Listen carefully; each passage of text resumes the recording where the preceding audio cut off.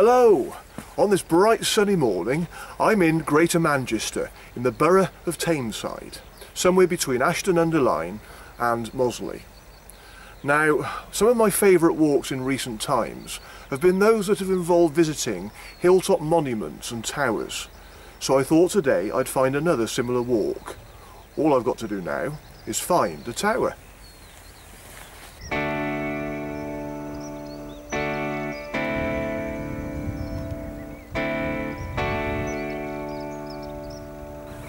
Well, well, I found one.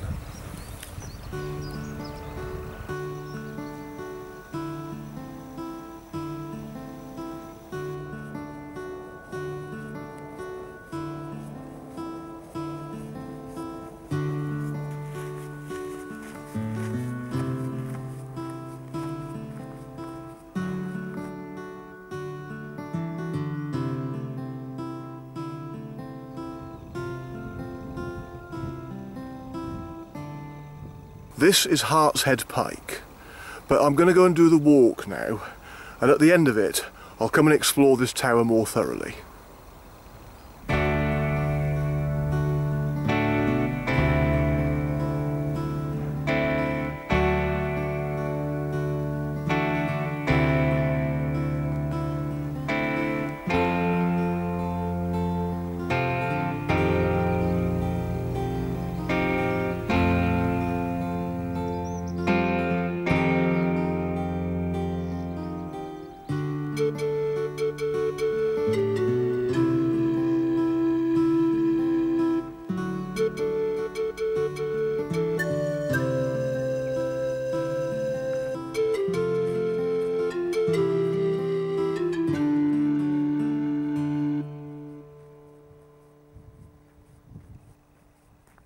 From Hartshead Pike, I began to walk down the path heading south. There were wonderful views all around me. To my left, I could see over the town of Moseley, with the spectacular hills of the Peak District beyond it.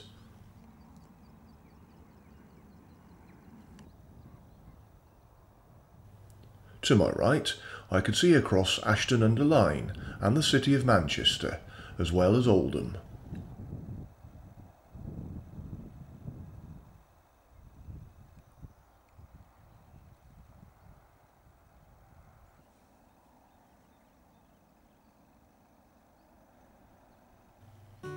Reaching a stile at a farm track, I turned right.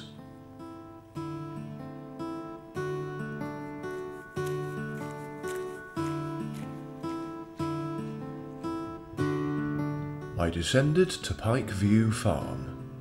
Turning left here, I followed a signpost for Knott Hill Reservoir.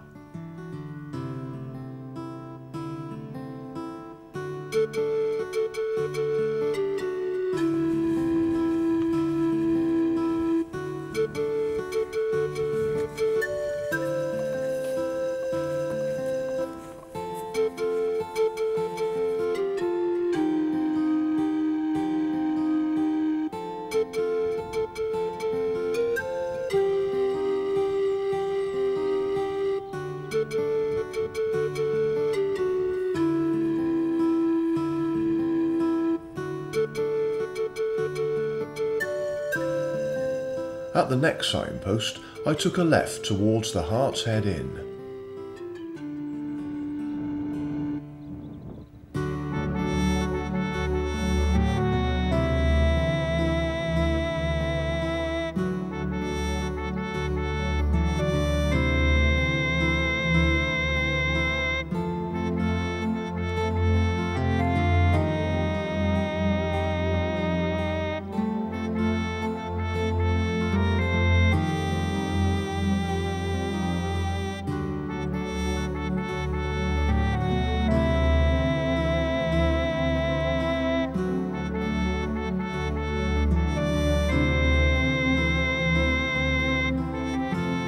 Dropping into a valley, I turned right to another signpost. Climbing the stile, I followed the path signposted for Knott Hill Reservoir.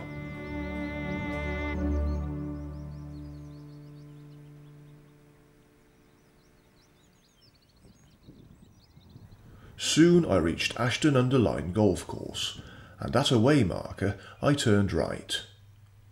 Walking onto the golf course, I was a little unclear as to where the footpath went, so I just walked around the edge of the course.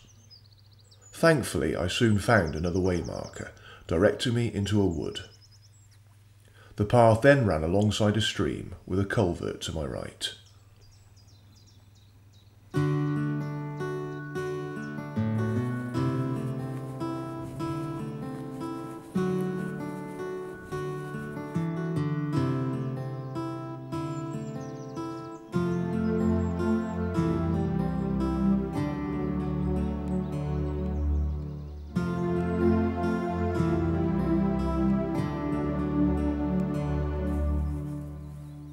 Arriving at Knott Hill Reservoir, I stopped to look over the water. Here I noticed a collection of memorials to two local teenage boys, Craig Finn, aged 19, and Lee Flanagan, aged 17, who had tragically drowned in the lake in January 2013.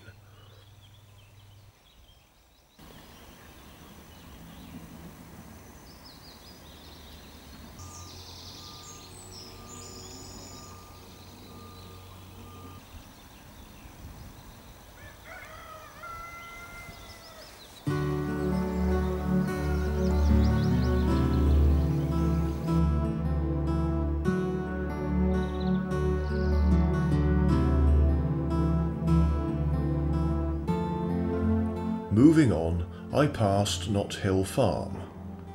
Here I turned off through a gate and followed the signpost for Hurst.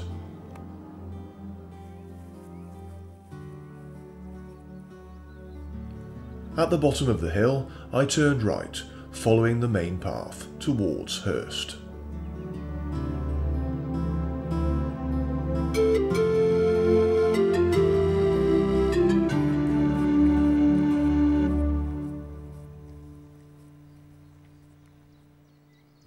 Eventually, I came out onto Lees Road, which I followed to St Albans Avenue, turning left here, then along a footpath just before Holden Clough School.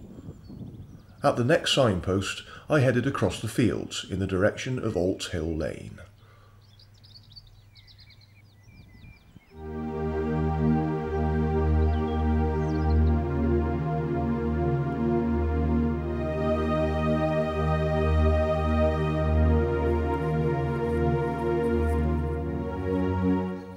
I soon came to another waymarker, directing me through the woods.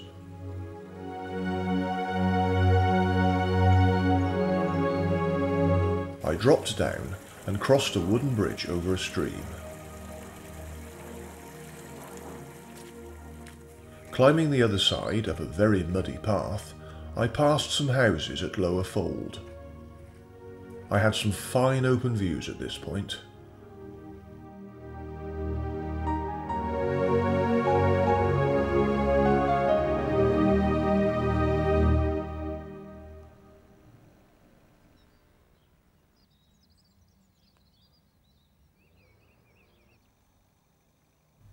Reaching Alt Hill Road, I followed it to the very end, where it descended to the next interesting location.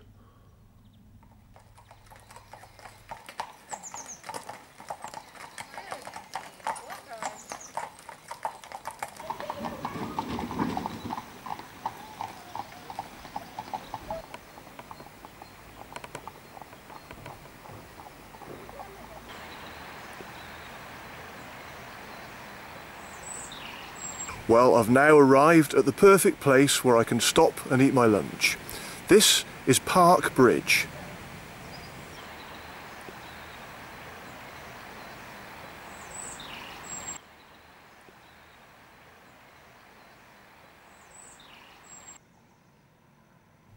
Park Bridge is situated in the Medlock Valley by Ashton-Under-Lyne's border with Oldham. Samuel Lees Jr. founded the ironworks in 1786 on 14 perches of land rented from the Earl of Stamford. Originally producing raw iron, the ironworks were some of the largest in 19th century Tameside, and one of the earliest ironworks in the northwest. Samuel Lee's wife, Hannah, inherited ownership of the ironworks on her husband's death in 1804. Under Hannah Lee's, the ironworks were expanded, including the construction of a weir and a water power building on the River Medlock. The business was inherited by another 4 generations of the Lees family until the closure of the site. The ironworks started to decline when coal mining in the Medlock Valley ceased in 1887. The works finally closed in 1963. In 1975, the Medlock and Tame Valley Conservation Association opened the Park Bridge Museum to encourage interest in the historical significance of Park Bridge. In 1986, the museum became a visitor centre, and in 1995 was renamed the Park Bridge Heritage Centre.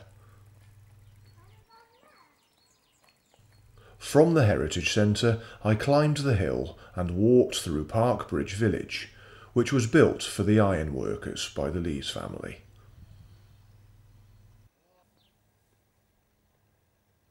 At the end of the terrace, I turned right down Mill Brow, and as the road curved right, I turned left through a stile and cobbled entrance.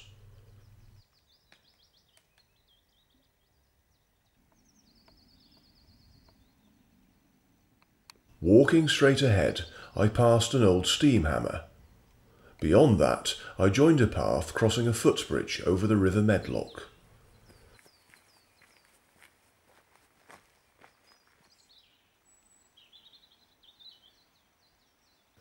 Turning left, I passed the ruined remains of Rocher New Pit and took the waymarked path right uphill in the direction of Lees Road and Abbey Hills. From here, I got a good view of Rocher Vale.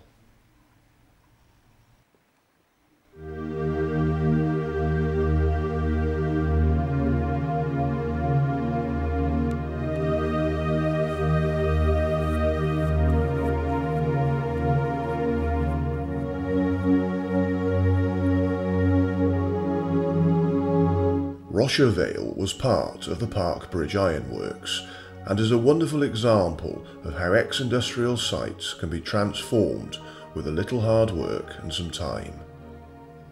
The area now offers a beautiful setting for a pleasant walk.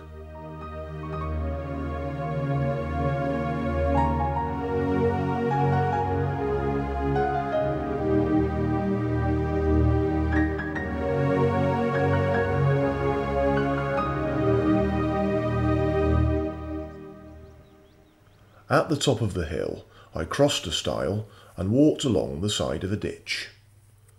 The walk was easy to follow now, as all I had to do was follow the Tameside Trail waymarkers, which would eventually lead me back to where I had started my walk.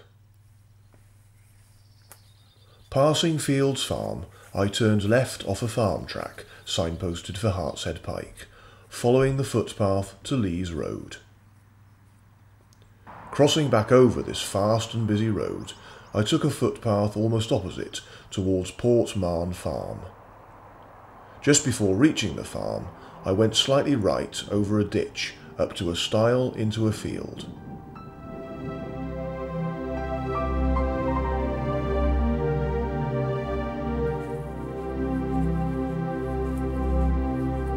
I walked along the right edge of the field, and at the far corner I turned left and slowly headed up towards Hartshead Pike.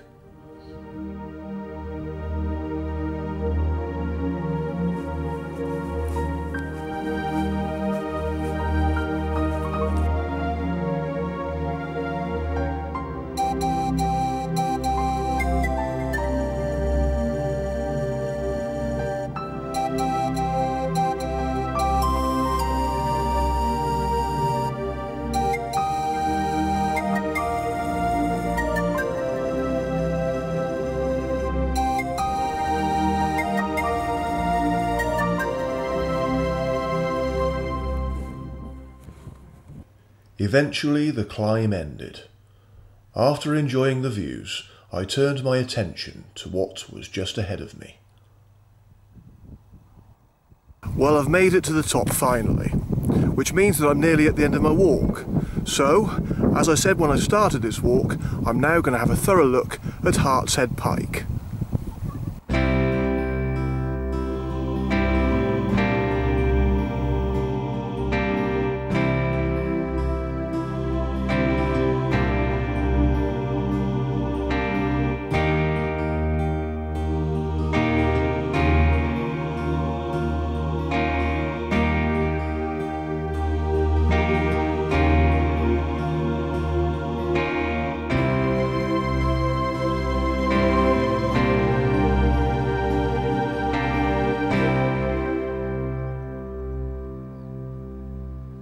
The name Hartshead Pike generally refers to the tower, but it was originally the name of the hill itself. The pike is not the highest part of the hill, but its prominent position at 940 feet above sea level has been the site of a beacon or signalling station from early times. The circular Grade II listed tower overlooks Ashton-Under-Lyne, Moseley and Oldham.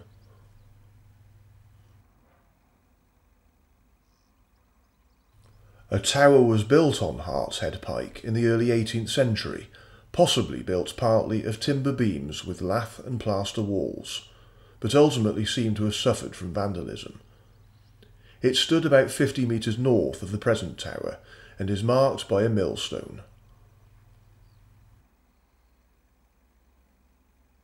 The tower was rebuilt in 1863 by local architect John Eaton to commemorate the marriage of His Royal Highness Albert Edward to Princess Alexandra, replacing a building that had been there since 1751. An inscription stone reused in the tower's entrance reads, "Look well at me before you go, and see you nothing at me throw." This pike was rebuilt by public contributions, Anno Domini 1751. In the 1930s, the tower was open to the public and contained a sweet shop, but it closed at the outbreak of the Second World War, and the entrance to the tower was bricked up around 1950. The pike is still a popular destination for walkers who come to enjoy the wide-ranging views, and I could certainly appreciate that being here myself today.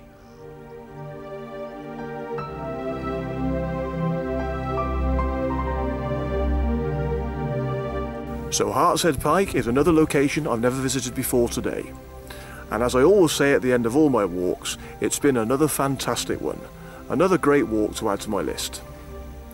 Now the funny thing is, a few weeks ago when I actually first researched this walk for Hartshead Pike, it was actually only a matter of days afterwards that a friend of mine actually contacted me, a fellow walker, and said to me, "Have you ever done Hartshead Pike?"